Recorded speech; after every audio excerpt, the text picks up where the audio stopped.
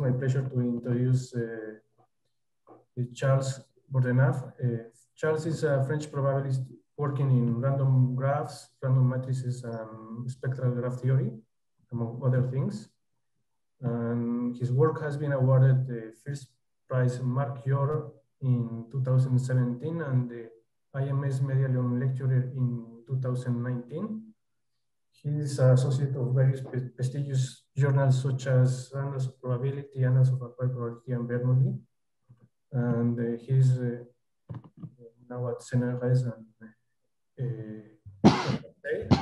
Thank you very much, Charles, for this talk. Today he will talk about entropy of unimodular processes on an infinite tree. Thank you very much, Octavio, for the introduction. So it's my pleasure to talk today at this colloquium of CIMAT. I hope that I will have the opportunity to visit it for once. So I will speak today about joint work with Agnes Backhaus and Balázs Szegedi, who are both in Hungary. And there is an archive paper which is related to what I'm going to talk about, which is available, and okay, you can find it easily. So the title has many complicated words, so I'll try to be, the talk is simpler than the title suggests. Okay, so if you have any questions during the talk, do not hesitate to interrupt me. Okay, so let's start. I will start with the notion of microstate entropy, which is a very fruitful notion, which has been used in many different areas of mathematics. So let's start with very basics. So you have a finite, let's call X a finite space, a finite set, and look at P of X, a set of probability measures on X, okay? And now when you have a vector with coordinates in X, okay, so such element like that, you can associate a probability measure, which we call the empirical measure of this vector, which is simply the measure which put a unit mass to any coordinate. Okay, so for example, the mass that the empirical measure puts to X is just to a given Y in your finite state space X is just the number of coordinates which are exactly equal to Y divided by N. The total number of coordinates, okay? And when you have a probability measure, Shannon, there is this famous quantity called the Shannon entropy, which you can write like that, which is the minus, it's the expectation of the logarithm of mu of X, okay? The sum of mu of X log of mu of X, okay? Where mu is your probability measure. And there is so this is one formula for the entropy, but there is another one, which in some sense is not as nice and cute as the Shannon expression, but it's very useful, as I will try to convince you today. So it's the way Boltzmann defined the entropy in the 19th century. So instead of expressing h of mu with this formula, there is another formula, which is the following. You count, so you have your target measure mu, and the Shannon entropy h of mu is also equal to you count the number of vectors X. So absolute value is just a number of, it's a cardinal number. You count the number of vectors whose distribution is close to your target measure mu. So close, you take any distance d, which your favorite distance on the set of probability measures. For example, the total variation distance, which is d of nu, which is the sum of mu of X minus mu of X, okay? And you put a 1/2 here, for example. So it's 1/2 the L1 norm. For example, you choose this distance. So you count the number of vectors which are epsilon close to mu, and you take the you take 1/n log. So you just look at the growth rate of that as n goes to infinity, and then you take the limit in epsilon goes to infinity. Okay, and you get exactly the same expression h of mu. And this is called the microstate entropy, because what you count the number of microstates, so the number of states of your system which are close to your target measure. Okay, so this Boltzmann formulation is in some sense indicates what the entropy can be used for. Okay, so there are many other ways to define. There are many other entropies around. So this was just for finite set. For example, for a stationary process, so you have a process indexed by z, and you could define the entropy as being the limit of the entropy of the first n coordinates. Okay, so this is a finite vector, so you can apply the Shannon formula. You divide by n, and this is called the Kolmogorov-Sinai entropy. So it's the simplest version of the Kolmogorov-Sinai entropy. And you can generalize this notion on a more general probability space and also with the proper notion of volumes. Here, since I mentioned just a case of discrete space, it's just volume was just cardinal number, but you can make more make this setting in a much more general setting. Okay, so and sometimes the microstate entropy has been used because is useful because it gives you a way to define an entropy starting from finite size objects that you can control. So this idea, for example. So there is a generalization of the Kolmogorov-Sinai entropy, which has been proposed by Bowen, Kerr, and Lee, which is called the Sophic entropy, which is an entropy which is for when you replace stationary process, which are process indexed by z, which are invariant by the automorphism of the line, the discrete line z. You can consider process which are invariant by you take a group and you can consider process which are invariant by the automorphism of the group. Okay, and there is a notion for some process, for some groups, which are called Sophic, which if you don't know what it is, it's fine. There is a way to define an entropy of such process. It was not an easy task, and the idea is to use at a microstate. So coming back to a finite size object. Okay, this talk will be related to that. So I will comment on this notion of entropy later. Another notion of entropy, which Octavio knows probably better than me, is the Voiculescu free entropy. Voiculescu has defined in the beginning of the year 2000 a notion of entropy, which is called the free entropy, which is an entropy for non-commutative random variables. And the way Voiculescu defined it is by considering a kind of normalized volume growth of matrices, which you count the volume growth of matrices which approximate your non-commutative random variables. Okay, I don't want to be more specific, but there is the same idea to try to define an entropy on a very complicated set by looking back to a finite or much simpler object which we can control. Okay, so what the first part of this talk, I will try to make these ideas work for a notion of define a notion of entropy, a microstate entropy, for a notion of for a topology on graphs, which is called the Benjamin-Ishram topology, which I will now define for you. Okay, so this is called the local topology. So what is a rooted graph? A rooted graph is a connected graph with a distinguished vertex. Okay, so you can picture it like that. You have your graph, and there is one vertex which is particular, and you call it the root. Okay, so you define this G dot as being the set of locally finite rooted graphs. Locally finite means that all graphs have a finite degree. Okay, so you do not allow graphs where, for example, one vertex has an infinite number of neighbors. Okay, and sometimes the graphs are labeled, sometimes they are not labeled. So what does it mean to be a labeled graph? Is that the vertices have numbers, or you give them a name, and when they are unlabeled, the vertices have no names. So the mathematical way to define an unlabeled graph is by just saying that you consider an equivalence class on rooted graphs by saying that two rooted graphs are isomorphic if you can find a bijection on the set of their vertices, which maps the root of one of them to the other, and which maps the edge, and which maps all the edges to the edge of the other. Okay, and the equivalence classes are called unlabeled graphs. Okay, so now when you have, but if you are not familiar with, you can forget about this.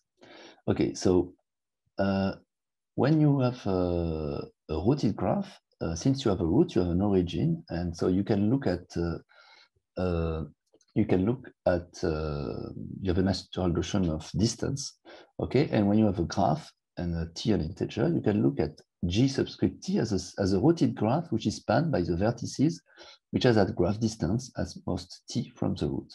Okay, so the graph distance is just two neighbors. They are distance 1 and 2, and this guy is at distance 2 from this one. Okay, the minimal number of edges, but you have to cross to go from one vertex to the other. And when you endo, and then this defines, you can define a complete metric separable polyspace on this rooted graphs by defining a distance, which we can think about as a local distance, which is just be proportional to their two graphs. Rooted graphs would be close if they are coincide on a large ball. Okay, if there is a large t such that the restriction to the t neighborhood are equal. Okay, but we are mainly interested by graphs, not by rooted graphs. So this is where the central idea of Benjamini comes from, and take a finite graph like this one, which is not connected and has no roots, okay? And we will associate to it a neighborhood sequence, okay, which is a set of, for a vertex of this graph, you could consider the unlabeled rooted graph rooted at V. So for example, if this is my graph, G1 is this one. So I look at the connected component of 1. Okay, so 1 is here, I put it here, and the unlabeled rooted graph, what I see is this one. From when I root at 2 or 3, I see exactly the same graph. It is this one. At 4 is this one, and so on. Okay. And this sequence is called for example, the neighborhood sequence. And now, exactly as Boltzmann did for when you had a vector, you associate its empirical measure. We consider the empirical measure of the neighborhood sequence. Okay, so now what we have is a probability. This graph, we have started with a finite graph. Okay, this graph, and we associate to it a probability measure on rooted graphs, which is the empirical measure of the empirical measure that you obtain from the rooted neighborhood sequence.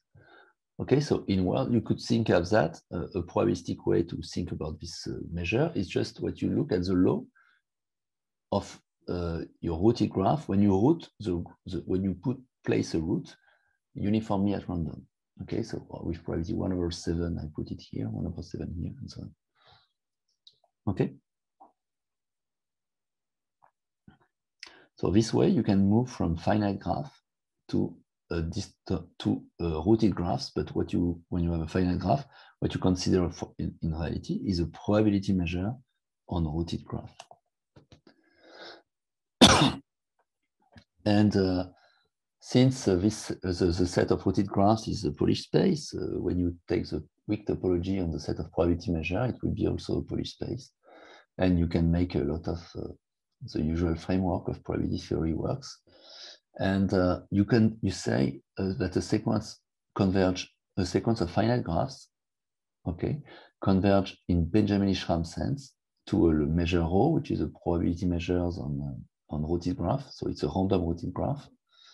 If its distribution converges to rho up to the labeling of the vertices. So that's what sometimes I put tildes, but it's a detail. Forget about that. Okay.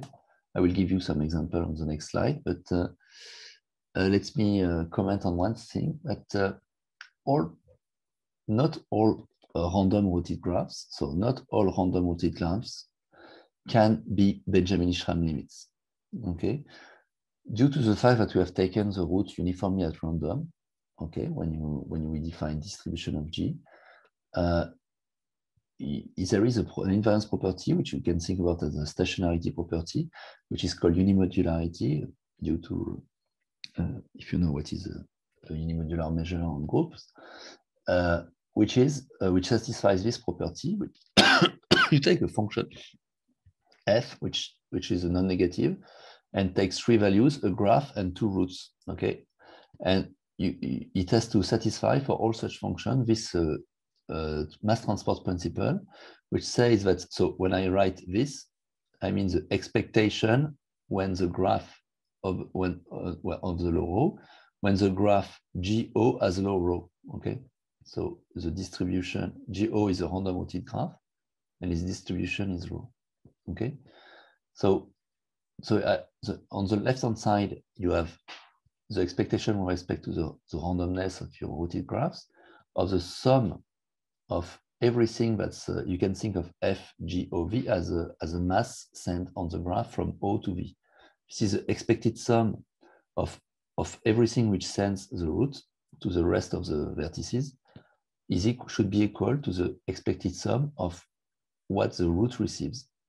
So this is what it is called the mass transport principle. Okay.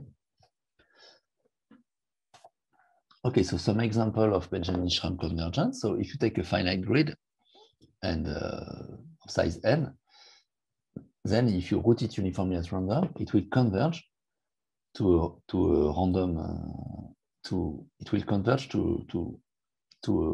rooted graph, which is in fact not random, which is deterministic, and which is just the graph of ZD rooted at its origin at any point.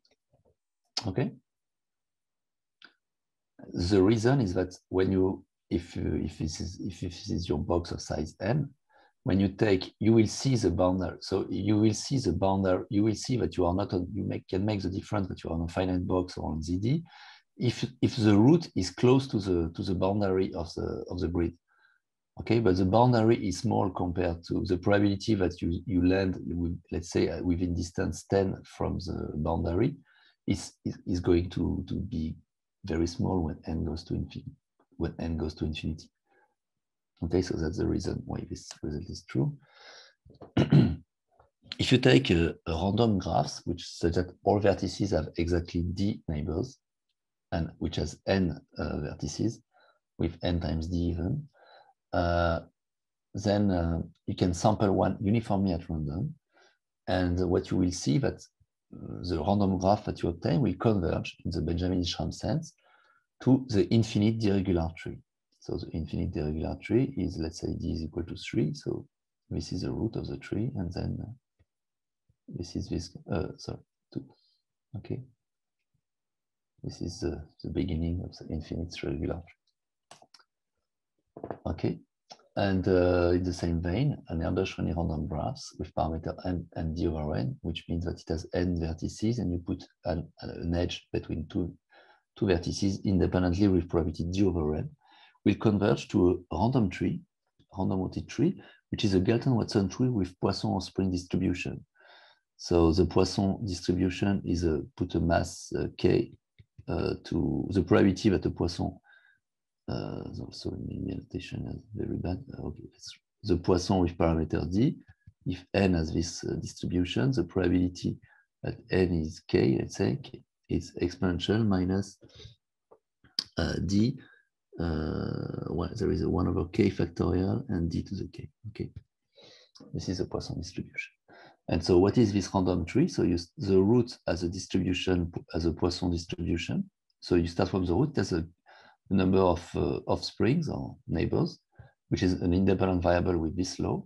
And then you take all offsprings of the roots. So these 3 guys here, they have independent Poisson distributed number of offsprings, and you repeat that indefinitely.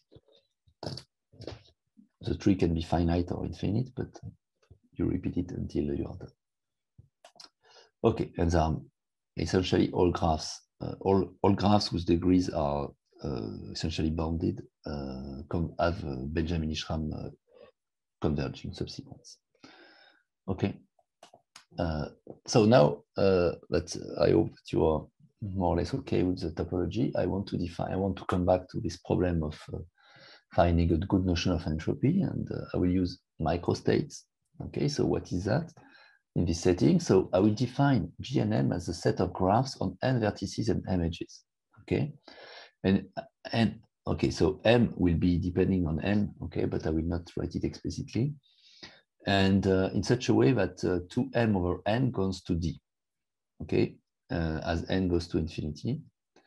So what does it mean? That means since 2m is the sum of the degrees of the graph by the Anschek-Hill lemma, it means that I'm considering of a graph where the average degree of a vertex is d. Okay. So the set of such graph is very easy to count. It's just a way to put m edges, m edges on all possible set of edges, and you can use steering formula to find what is this number. So okay, so there is a term which is of order n log n, and there is a more interesting term which is of order n.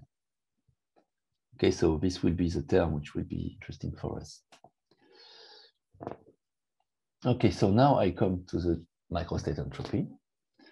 I fix a unimodular, I fix a random rotated graphs, a law on random rotated graphs. Okay, I assume that it is unimodular because I know that the only limit I have to care about for Benjamin-Schramm topology are unimodular graphs. Okay, so I take a unimodular graph. Okay, so this is an possibly infinite random rotated graph.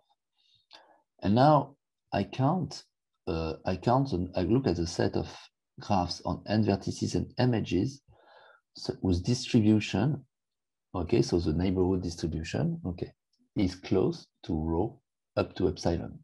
Okay, so this is a finite set. And D is any distance which generates a weak topology. The choice of the distance will not matter for the definition of the microstate entropy.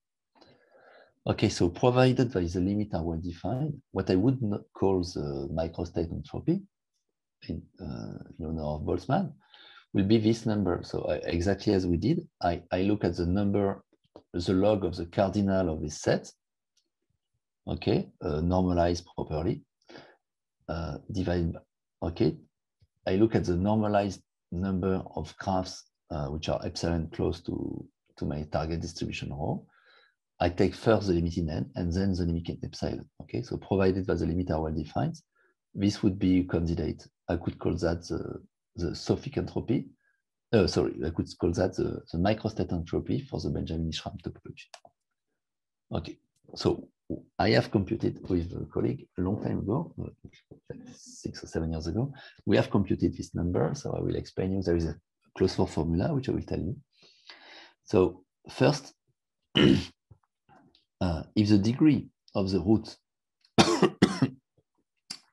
if the expected degree of the root is different from D, okay, so recall that the average m over n converges to 2D.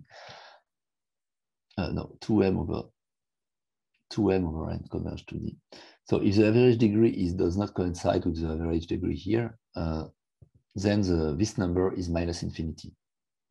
Okay, and it's also the case if rho is not supported on trees. Okay, so the definition of microstate entropy is meaningful for is most meaningful for random trees, random rotated trees. Okay, and now I will give you the formula for sigma of rho when rho is supported on trees, which has a good degree. Okay, so it will take me one detour to give you the formula is nice, but it's compact, but I have to introduce a new notion. It will be okay. So how do you, so it's about labeling. And so I told you that so I have a rotated tree, and I will give you a way to put it random labels. Okay, so it's quite easy. So you have the root. Imagine that your tree is like that. Maybe I should not make an example too complicated. Maybe this is my tree, so it's rooted. So this is a root. Okay, this is a tree which is given to me, and it has no labels. I know that the root is here, and this is my tree. I want to put a random label. So what I do is, so I so it has 3 neighbors. So I put labels on the neighbors uniformly at random. Okay, so from 1 to the degree. And then this guy, I will call it, for example, 3, 2, 3, 1, 3, 3. And so every time I put uniform random number. So I have no choice, 1, 2. And for example, 2, 2, 2, 1. Okay. So at each step, I order the offsprings uniformly at random from 1 to the degree minus 1. Okay. And this gives me a randomly level tree.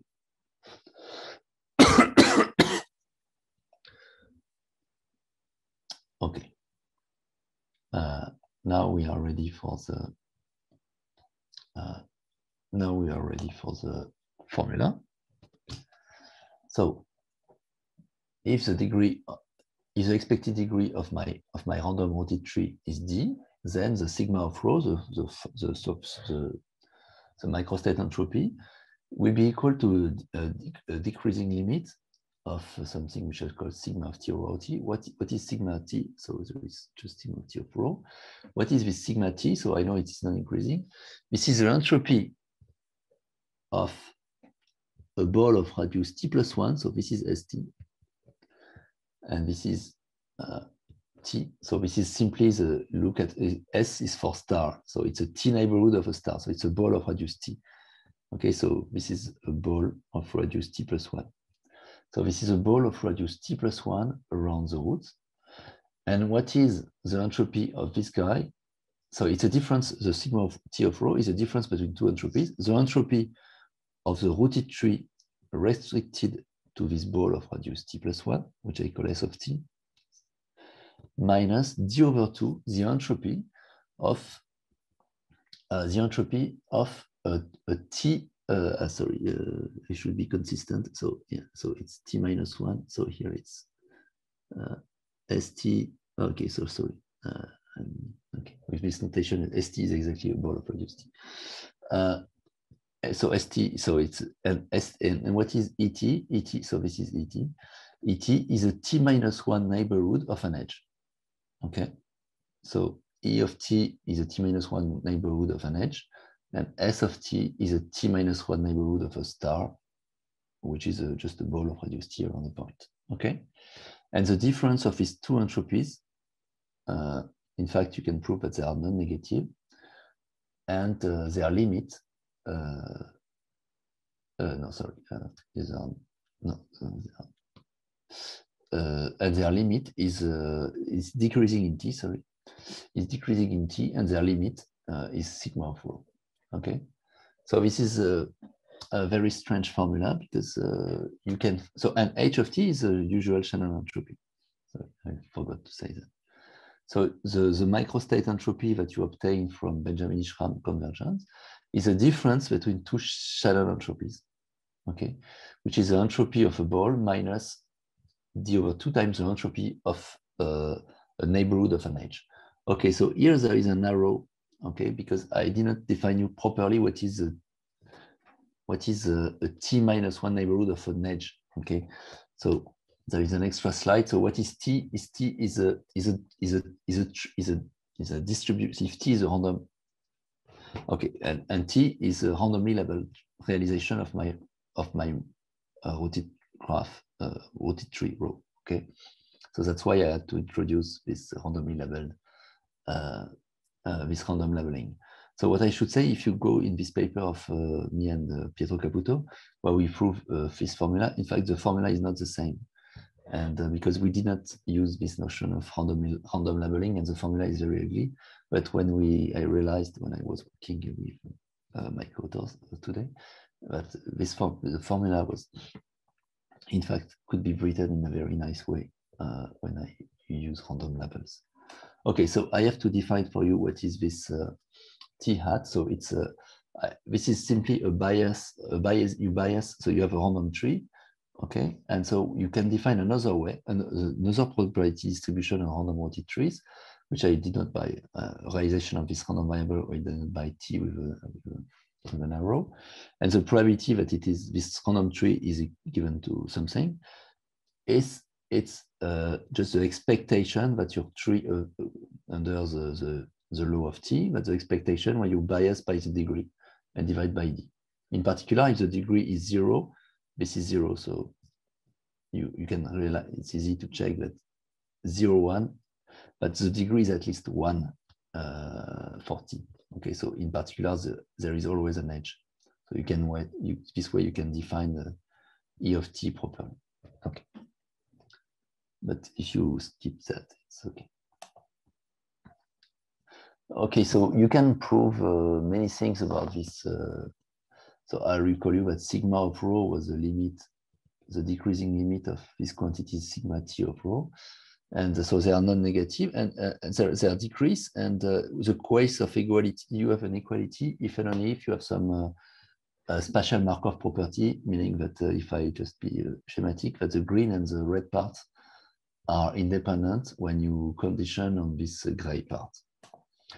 And you can also have compute exactly the maximizers of the entropy, meaning, for example, that you look at, so I have some Spanish accents funny on my PDF, I don't know why. For example, we know what is the random label tree, the random rotated tree, which maximize the microstate entropy sigma of rho, a condition to the restriction, but its t neighborhood has some distribution. Okay, so this maximizer is unique, and you can describe it. For example, if you just look at the global maximizer of the entropy without any constraint, it is you retrieve the Galton-Watson tree, this random tree with Poisson offspring distribution with parameter Poisson of parameter d. Okay. Okay, so the usual motivation with Pietro Caputo was to prove some large deviation principle, but on Erdős-Rényi graphs, but let's forget about that. Another consequence is that I told you that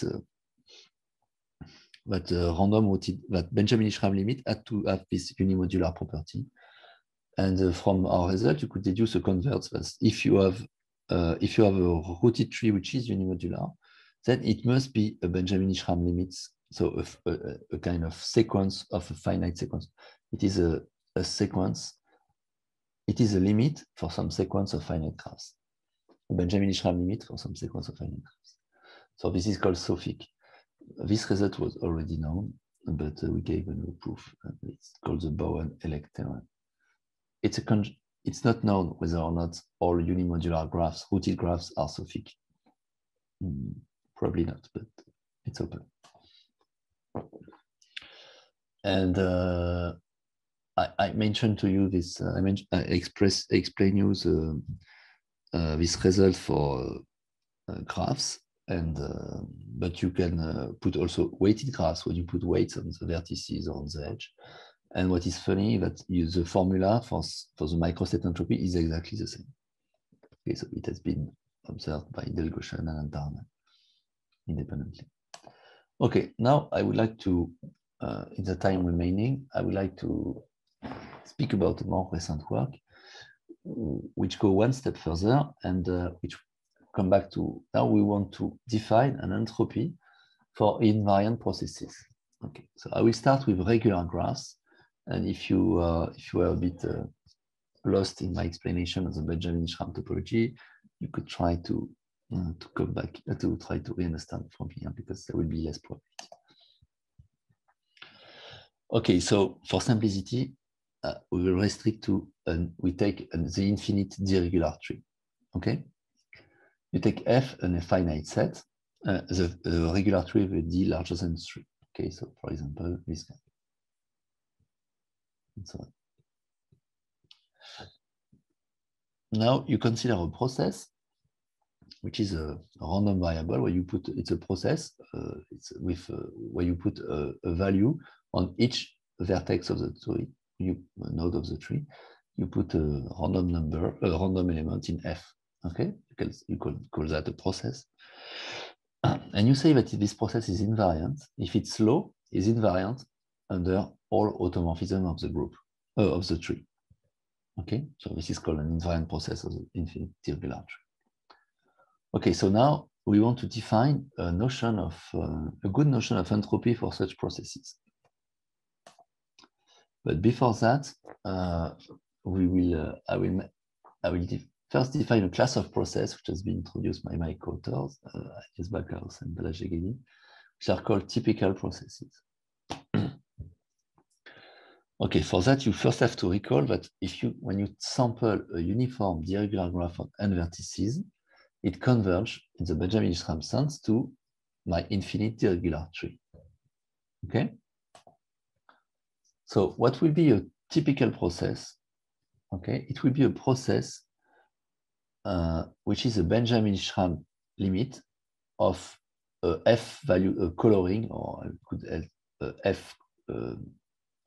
coloring is just I put colors which are just elements in f, my set of, you can think of my finite set as colors. And so a typical process would be a process on the tree, an invariant process on the tree, which will be the Benjamin-Ishram limit of some colorings of a uniform irregular graph. So I will give you a formal definition. So you have a finite graph. You take f, which is a vector. You can see an element of f to the v either as a function, a coloring, which you put an element of f, you attach an element of f to each vertex. Okay, and the pair formed by g and this function is a vertex color graph. Exactly as I did, you can define distribution of g of f, which is a random rotated colored graphs, which is an empirical distribution of colored neighborhoods. So this is a law of a random rotated colored graph. Exactly as I did when there were no colors, but if I put colors, everything I mentioned, I explain you carries over. And now you would say that a process on the tree with law, let's say mu, is weakly typical if if you fix an epsilon, you look at the probability. So you look at so Gn is a uniform irregular graph, okay, and you look at the probability. Well, this is the expectation with respect to Gn, okay. You look at the probability of the following event, that there exists a coloring whose distribution is epsilon close to mu, okay. Epsilon close for any distance you like, which metrizes the weak topology. Okay, and you say that this is weakly typical if the lim sup of that is equal to 1 for any epsilon, meaning that in words, it's weakly typical if along some subsequence of n, there exists a sequence nk, a subsequence nk of integers, such that when you sample a random irregular graphs with this number of vertices, with high probabilities, there will exist a coloring which approximates a mu. Okay, and you say strongly typical if here you put a limit. Okay, meaning that for all sequences, for all n, this is true. To motivate this definition, let's take, for example, psi. Let's call psi a bounded continuous function on unlabeled colored rotated graphs. Okay, so it's a function on graphs of will. And now you could define for a graph GVE, okay, a graph, you could define this function, which is you look at the maximum over all possible colorings of the function that you get when you color the graph G with f. So for example, you could recover the Ising model. You could write V of V. This could be a continuous function. Okay, so no, maybe I will not make a comment here.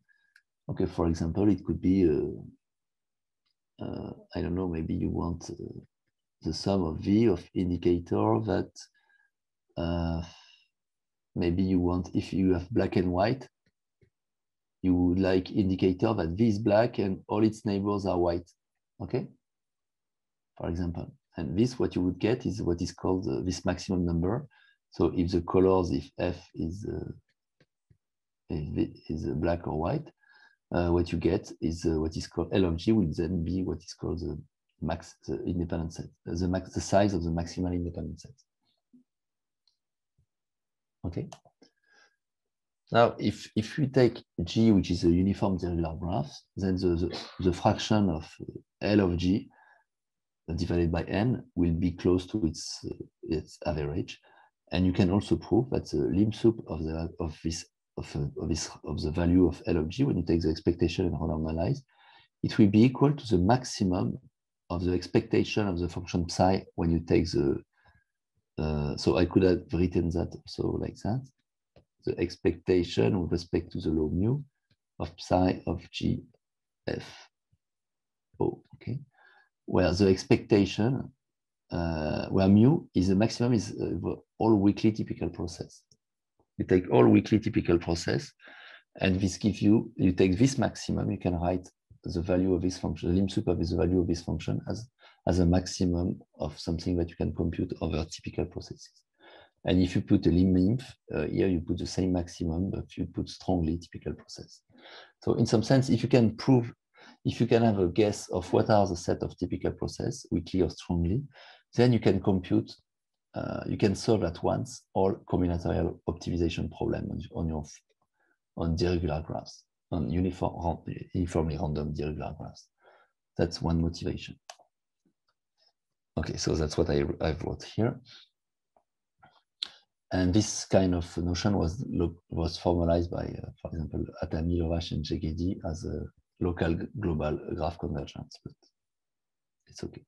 This idea that you want to describe all possible limit points, all possible colorings of a graph. Okay, and there is the conjecture, which is the basis of this theory, which is it's a theory with a theorem, meaning that we don't know any sequence of graphs, which is a local, non-trivial sequence of graphs, which is locally globally convergent. And the way to phrase it in my language would be the conjecture is that weakly typical processes are strongly typical. So we don't know that. We conjecture it's true, but we don't know that. Okay, so granted with our knowledge now on entropy and microstate entropy, what I would like to do is to tell you that there is a strategy to try to prove this conjecture, which I don't know today to prove, but there is an entropic strategy to try to prove this conjecture and much more, okay? This is by introducing a notion of Sophic entropy, okay? So I'm sorry, this talk is a lot about definitions, but I think the definitions are quite neat. So you take an invariant process on the tree, you take a irregular graph on n vertices, and exactly as Boltzmann did, we call, you call h mu f epsilon, you look at the growth rate, so 1/n log of the number of colorings of your graph, whose distribution is epsilon close to mu, okay? So you count the number of colorings which are epsilon on your graph, which are epsilon close to mu. So this can be -infinity if there is none. So it takes value in -infinity union this set, this interval. Okay, so now if you take a random graph, which is a randomly sampled irregular graph, I define small hn as being the median value of that guy. So the reason I don't take the expectation, but since it takes value, it can be -infinity. So expectation will be -infinity with probability, positive probability probably. So the expectation will usually be -infinity, so it's not interesting. So we take the median value, okay, which is a more stable quantity. It can still be -infinity, but and then you define the Sophic entropies as being the growth rate of these median values. Okay, so again, first the limit in n, and then the limit in epsilon. So in words, this is a growth rate. H of mu is a growth rate of the number of colorings that you can get, which are close to mu on a random, on a uniformly random irregular graphs. Okay. Okay, so this definition of Sophic entropy is in fact a kind of randomized version of the Bowen Sophic entropy I was mentioning at the very beginning of my talk on the free group. But okay, so this notion of entropy is also has also been proposed in a dynamic group theory. But okay.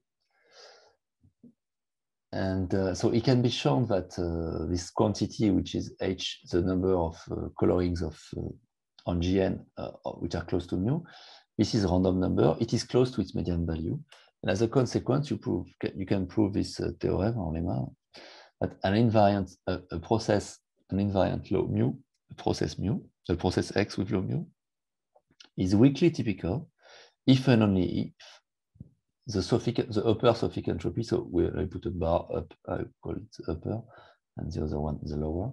The upper Sophic entropy is non-negative, and strongly you put the same statement with lower Sophic entropy. And there is a conjecture. We mentioned we have this conjecture, which implies a conjecture that weakly typical processes are strongly typical, that the upper and the lower Sophic entropies are in fact equal. Okay. I will give you, so this is one motivation for introducing this Sophic entropy.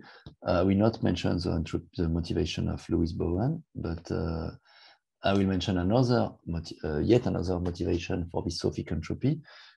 With respect to, we have seen that typical process, if you could compute the set of, if you had a good understanding of all typical processes, you could solve at once all combinatorial optimization problems on a uniform irregular graph. In the same way, if you can compute the Sophic entropy, you can solve all what are called factor graphs models or factor graphs model on your graph, on a random irregular graph. So how does it go? So you take phi, a bounded positive continuous function on unlabeled colored routed graphs, okay, and you introduce this partition function. So you fix the graph, you sum over all possible colorings, and you take the product over all vertices of the value of your function. For example, you can have the Ising model. For example, if you have the sum of sigma in -1 power n, I gave you an example of the Ising model. You can, which is this expectation of beta times the sum of ij neighbors in I and j neighbor in the graph of sigma I, sigma j. Okay, so this is the Ising model, and you can write it in this way. Okay, so it contains the Ising model and essentially all statistical physics model that you can build on your graph. So this is a partition function of all statistical physics model associated to a finite range or local interactions. Okay, so now then the color, you can think of them as pins. Okay, now, so there are thousands of papers and models like that. So if Gn is a uniform irregular graph on n vertices, then it's asymptotic, it's free energy, which is the logarithm of the partition function divided by n. It's close to its mean, its average.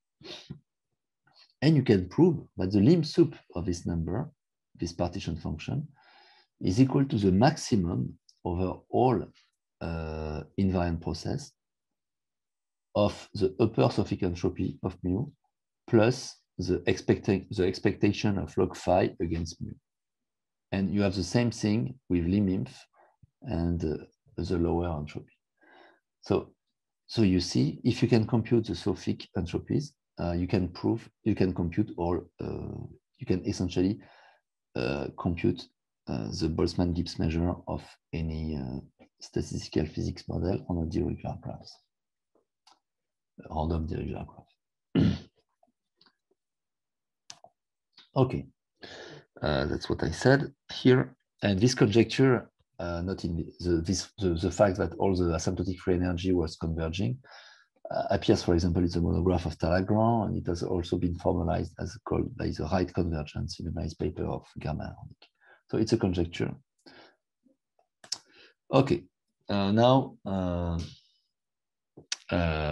maybe I have 10 minutes, so I will give. So I didn't mention you any result on the contained in the paper I wanted to talk about today, but it took some time to introduce the settings and some motivations.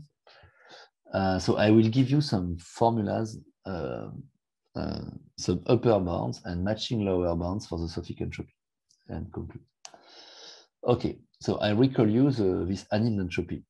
Okay, and there was a result, a theorem, which is stated like that in this paper by Bakash and Jegedi, but there are some version of this result by Bolobash in the 80s, which says that if a process is typical, then what I know now is our microstate entropy for the Benjamin-Schramm convergence, sigma T of x, which is this difference between the two channel entropies, is non-negative. Okay, so when I saw this formula, I said there must be a connection with my previous work with Pietro Caputo. And in fact, we realized that we recover this result, and that a stronger result holds is that the upper Sophic entropy is bounded by the microstate entropy.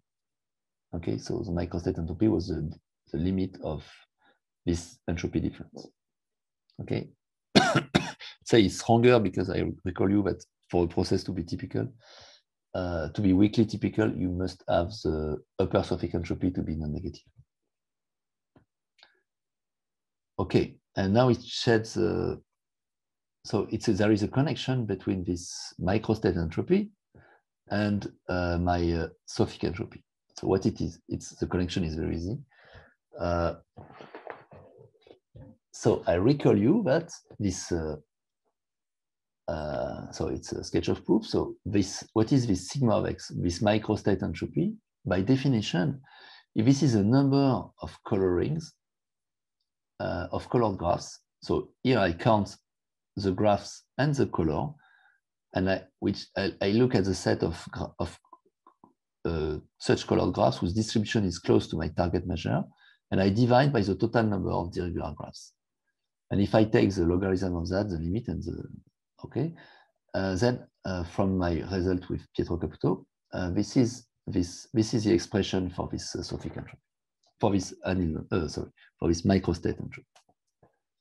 Okay, so but since you divide by the number of graphs, you can reinterpret that as the expectation with respect to Gn, which is a random irregular graphs of the number of colorings which are epsilon close to my target measure.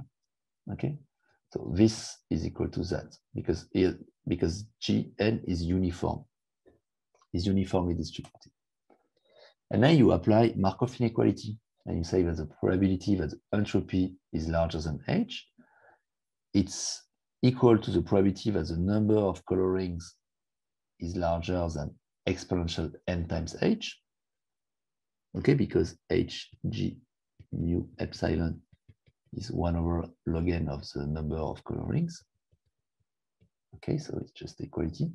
And then I apply Markov inequality. This is less than exponential minus h times the expectation of this number. Okay, and which is equal roughly to exponential minus h plus n sigma of mu or x plus little of n. So you see that for that to be, let's say, positive, you have to have sigma of mu, which is less than, you have to have h, which is larger than sigma of mu. Okay, so that's the way you prove this upper bound. And so it's essentially the first mode method.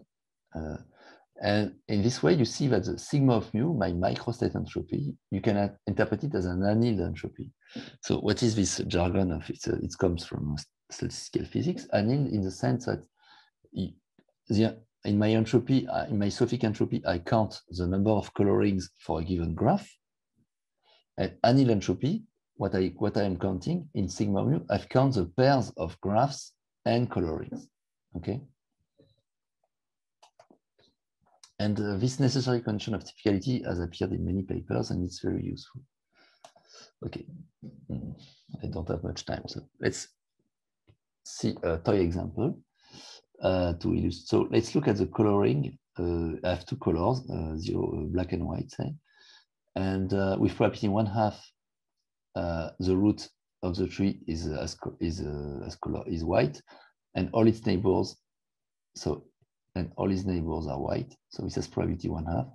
And with probability 1/2, this is a complementary. Okay, so I did not picture the rest of the graph, but so with probability 1/2, we have this configuration, and with probability 1/2, we have this configuration. Okay, so what we are trying. So the entropy of this, if you just for t equal to 1, if you look at the entropy of the one neighborhood, you can compute it. It's negative. As a consequence, this invariant coloring is not typical. Okay, and it has to do with the fact that there is no way, if you take a random irregular graph, there is no way that you can see it as being close from being bipartite. But you can cut its vertices in two, let's say white and black, such that white vertices are only connected to black vertices and black vertices to white vertices. Okay, let's look at another example where you have the same model, but now I have my color set is F1 union F2, so it's a disjoint. It's a disjoint union, where the two sets F1 and F2 have size n. So what I do, if with probability 1/2, I put so I have you can think of F1 as being shades of white and shades of black. Okay, not to mention shades of gray, but okay. And so with probability 1/2, the root has a color uniformly sampled in F1, and all other vertices have an independent colors in F2, neighboring vertices, and so on. When you do that, this process is not typical because it's a factor of this one. Okay, if you just forget the shades and look at the white and black, if you can approximate this one, you can certainly approximate this one. So this process is not typical, but this Sophic entropy for n large enough is positive. Okay, so it means that this inequality is very nice, but it's not always tight. So it's not true that h of mu is, it's not true that h of mu is equal to sigma of mu. It's not true. It may be true, but it's not true for all processes. So what we did with Balázs and Agnès, we proved a matching lower bound, which is also quite easy. So I recall you this. So now I call it the annealed entropy. I used to call it the microstate entropy. Now, of a typical process X, so I recall the definition. Okay, and we have the following theorem, which says that you take an invariant process on the tree, such that for all invariant couplings, I will tell you. So what is a coupling? I will tell you in a second. So for all invariant coupling, no, I should tell you first. So what is a coupling? So you have my process. I have my, so a coupling is, so I have my tree. So now it's, so I have my tree. Okay, so let's say that, so this is a realization of X. What I want to do is on the same probability space, I want to define a realization of another process, Y. Okay, such that, so you can think of XY as being a coloring on F on F square. Okay, because if you look at this, so this is a root, this is the same root, and here it takes value in F, here it takes value in F also. So you realize these two variables, these two F colorings. So you can see that as a F square coloring of, it has to be, so, and now you say that it is a coupling. If it's a coupling of F, so this is called a coupling, it should be invariant, so meaning that this pair of random variable should define an invariant process. Okay, so invariant by all automorphism of the tree. And then you will say that it is an invariant coupling of X and X if X as distribution X, okay, and Y as the same as also distribution X. Okay, so if for all such invariant coupling, so for all possible ways to build this random variable Y in such a way that Y has low X, sigma of X is less than sigma of X plus sigma of XY is less than sigma of X plus sigma of Y. So since X and Y have the same law, it's the same thing as that. If this is true for all invariant couplings, then the upper and the lower Sophic entropies are equal, and they are equal to my annealed entropy. And X is typical. Okay.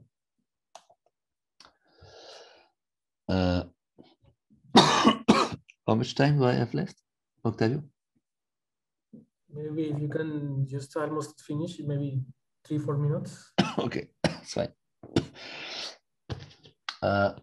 So for example, if you look at, to mention this notion of coupling, I could look at X equal to Y. This is a coupling. Okay.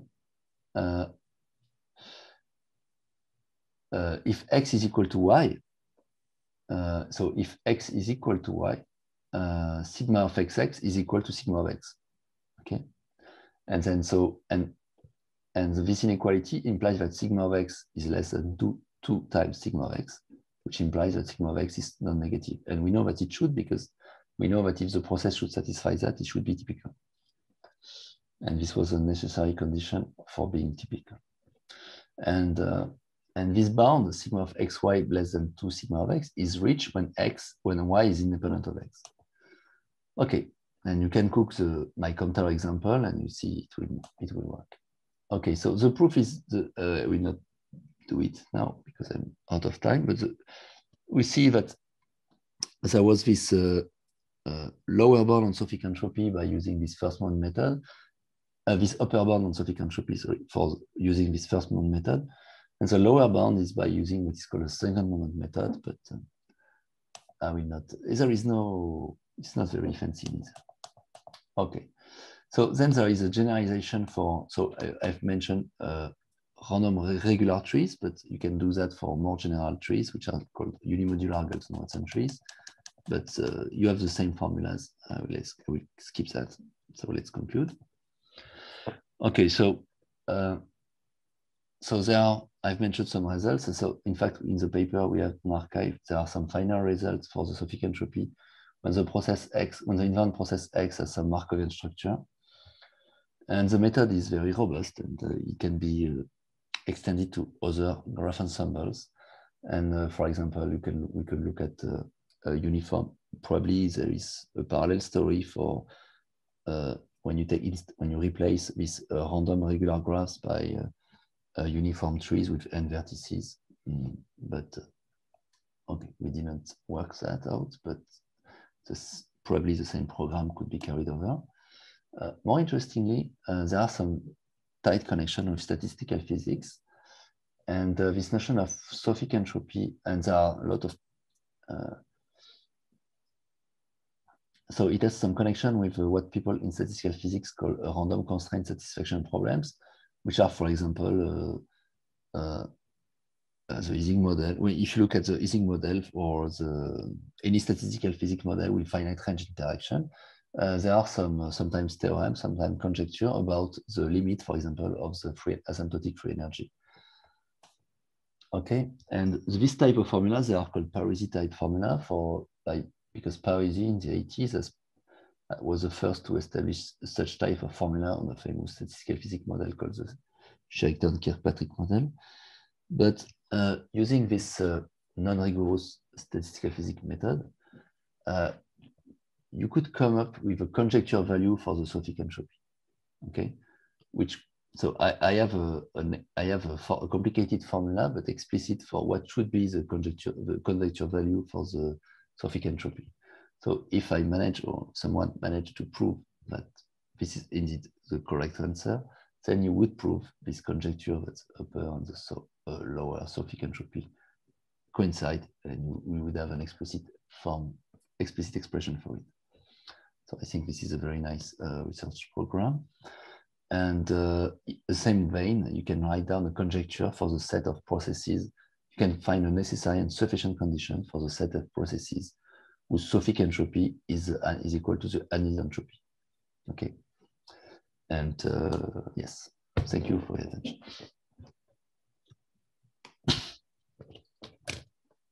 Muchas gracias. Thank you very much. I open discussion and for questions.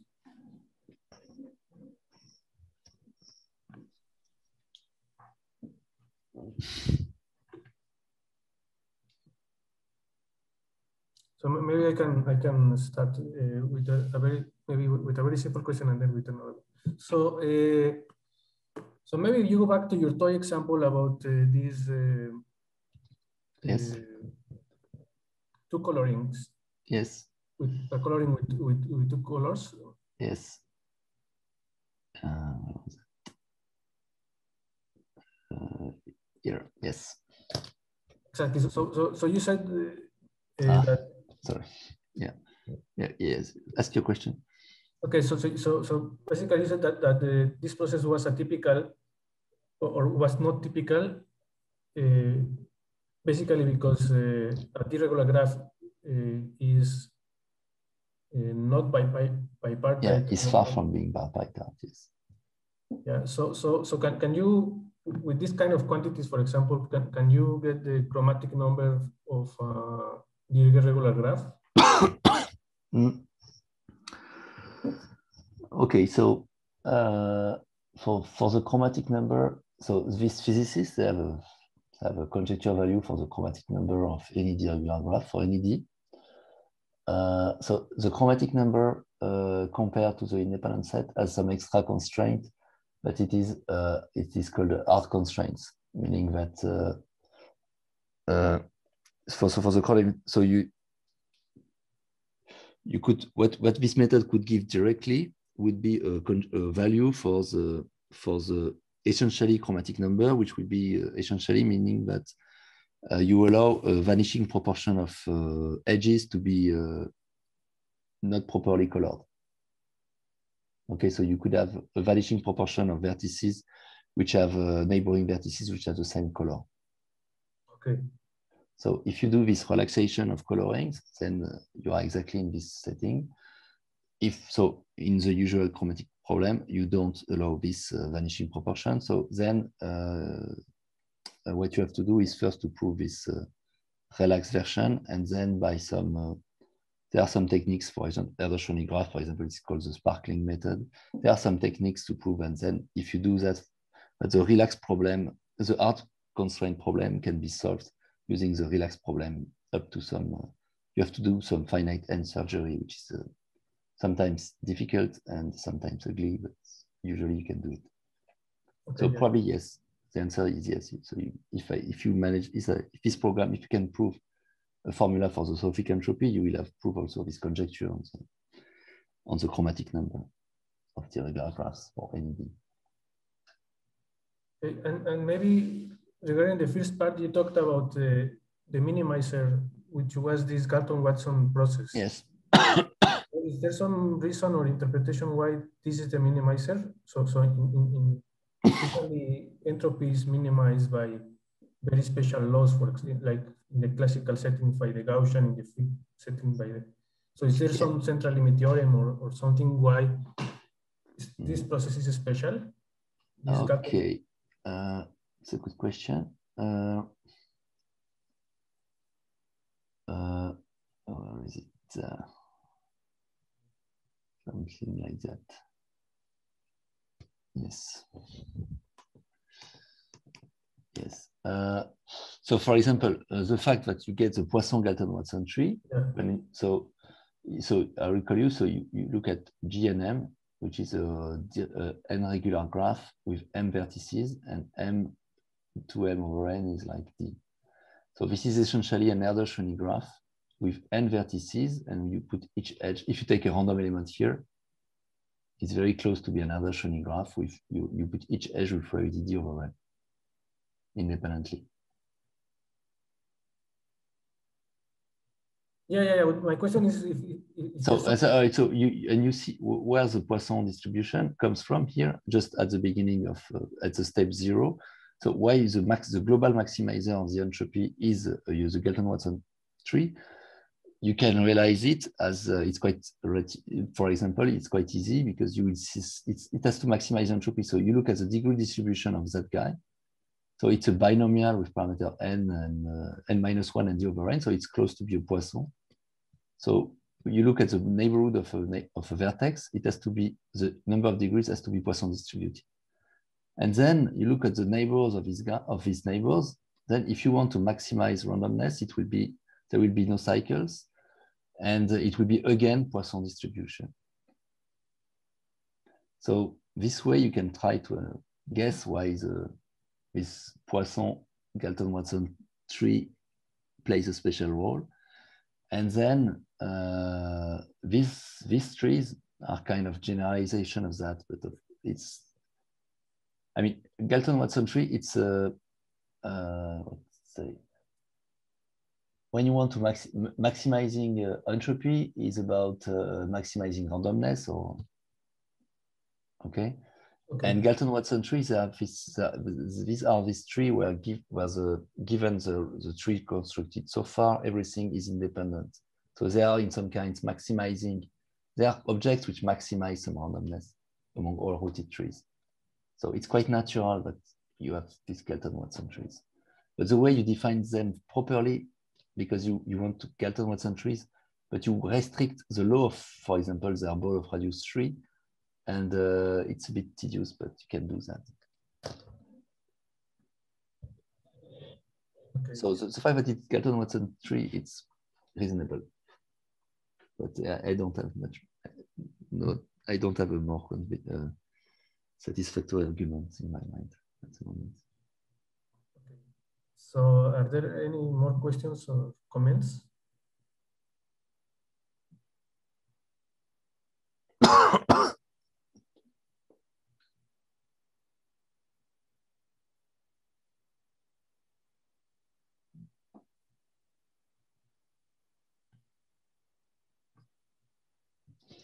Okay, it seems not, but thank you very much for your very nice and interesting. Thank you for the invitation. Thank you for the attention. And okay, so